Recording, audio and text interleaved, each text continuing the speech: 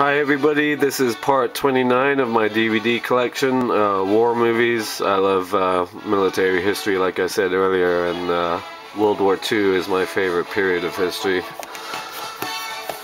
So the first one is All Quiet on the Western Front, a great film from 1930 about World War I. Next we got Apocalypse Now, the complete dossier. Great 1979 film by Francis Ford Coppola. Next we got Attack, Jack Palance, good movie from 1956. Band of Brothers, masterpiece if you ask me. I also really like the Pacific that came out this year. I have to get that. Next we got Battle of the Bulge, great 1965 film with Henry Fonda and Robert Shaw. Next we got The Big Red One with Lee Marvin, Mark Hamill, and Robert Carradine, 2-disc special edition, great 1980 film.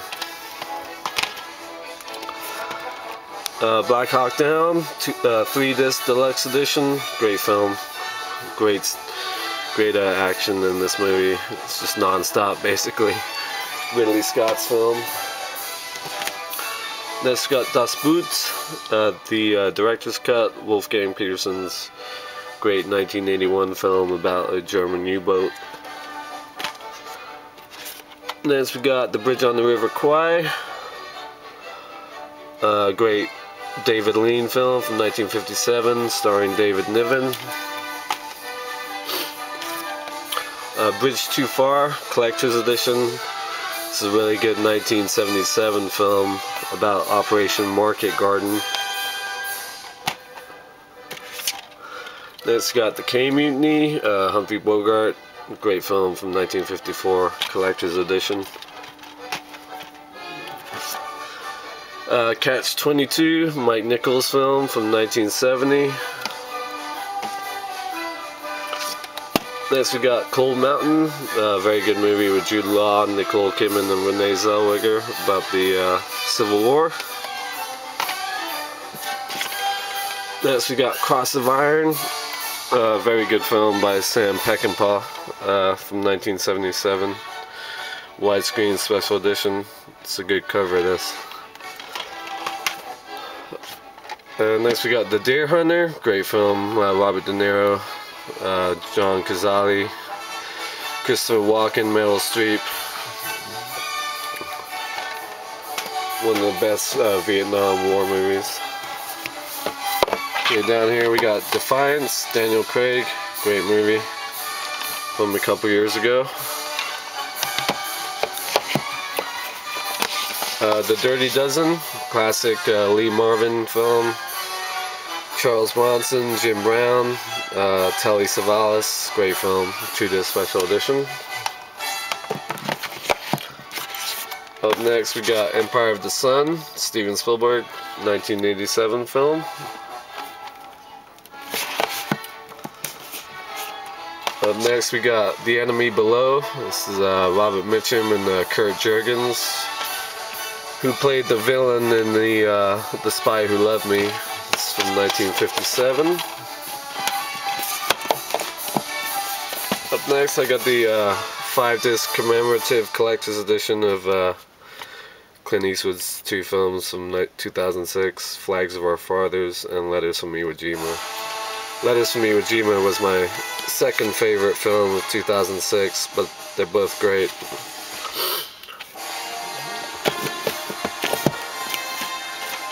Next we got Full Metal Jackets, Stanley Kubrick's 1987 classic Vietnam War movie. Gallipoli, a great Peter Weir film from with Mel Gibson from 1981, special collector's edition. Next we got Gettysburg, good movie about the Civil War with Tom Berenger, Jeff Daniels, and Martin Sheen. Very long though. Not as long as Gods and Monsters, wait, what's it called? Gods and Generals, sorry. That I didn't like as much as that. Next got my favorite Civil War film, Glory, great film. from 1989, Matthew Broderick, Morgan Freeman, Denzel Washington, Cary Elwes, special edition, just a great movie. Next we got one of my all-time favorite films, The Great Escape, special edition, Steve McQueen, James Garner, Richard Attenborough, Donald Pleasance, Charles Bronson, just a great film. I love this movie. Next we got The Great Raid, a good movie from 2005 with Benjamin Bratt, James Franco, Connie Nielsen.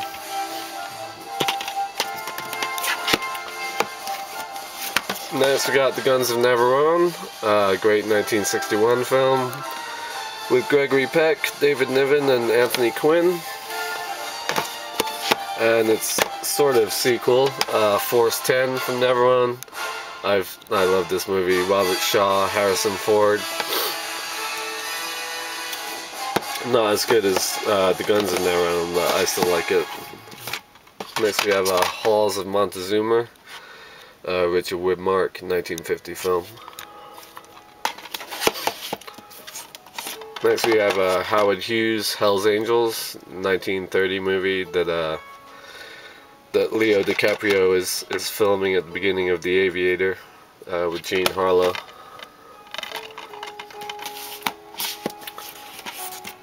Next we got The Hurt Locker, a great movie from last year. Jeremy Renner was great, Anthony Mackie as well, and Catherine Bigelow's Oscar-winning film about a bomb disposal unit in Iraq. Another great film from last year, Inglourious Basterds. Quentin Tarantino, Brad Pitt, great film, 2-disc special edition.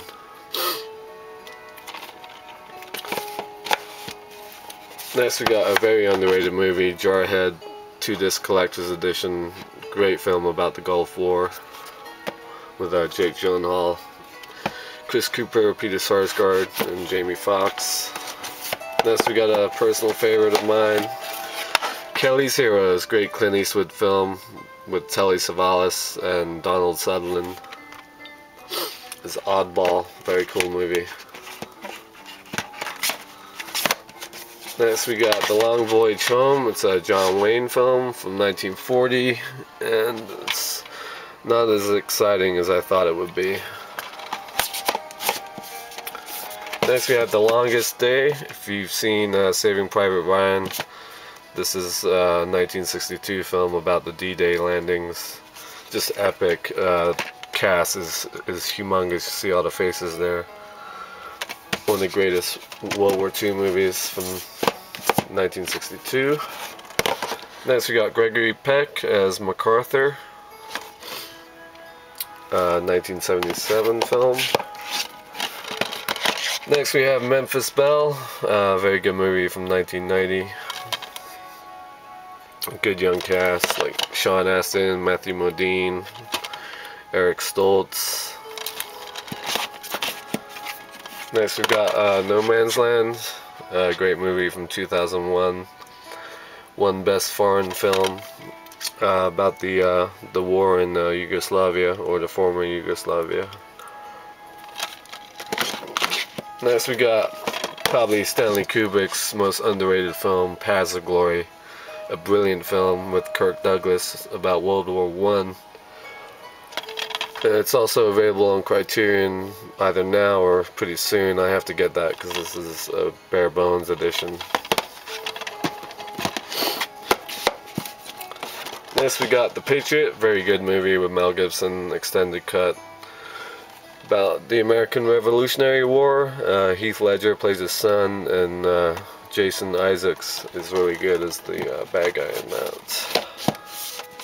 Next we got Patton, George C. Scott, Carl Malden, about the great general, great movie, 1970. Next we have everybody's favorite, Pearl Harbor. I love this movie. I don't care what anybody says. I'm a sucker for Michael Bay. I don't know why, but 4-disc set Vista series. I loved it.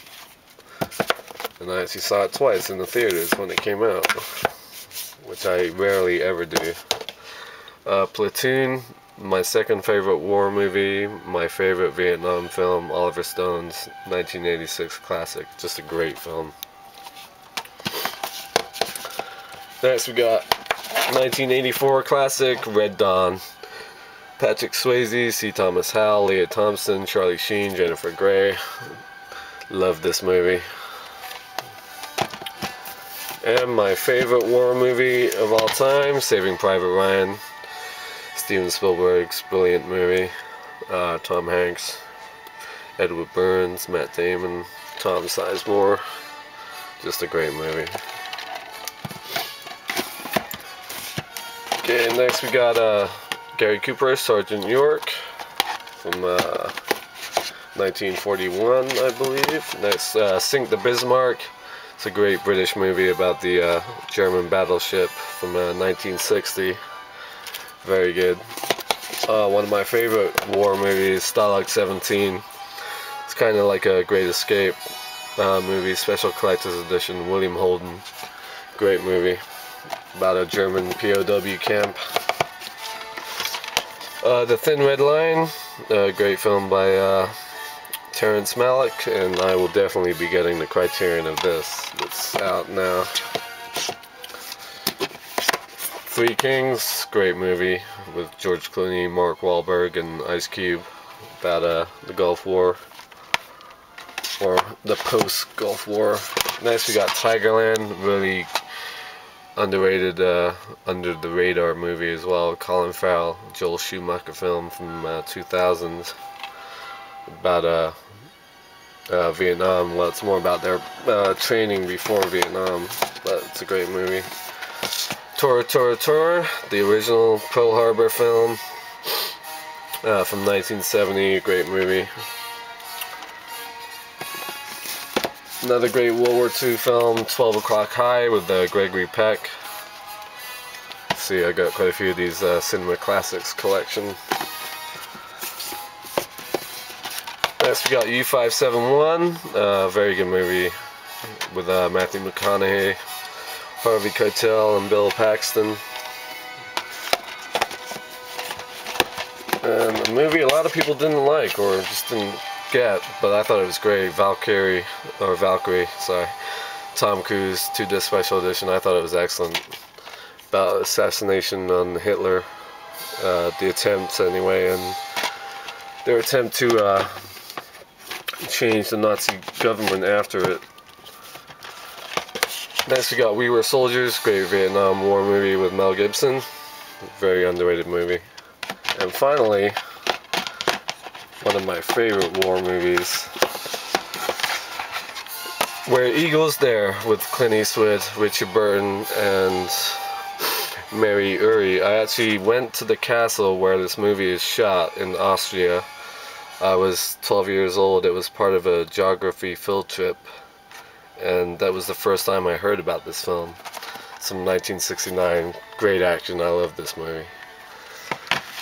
So that's it for war movies. Up next will be my westerns, obviously, and here's a quick preview of that. So I'll see you next time for westerns.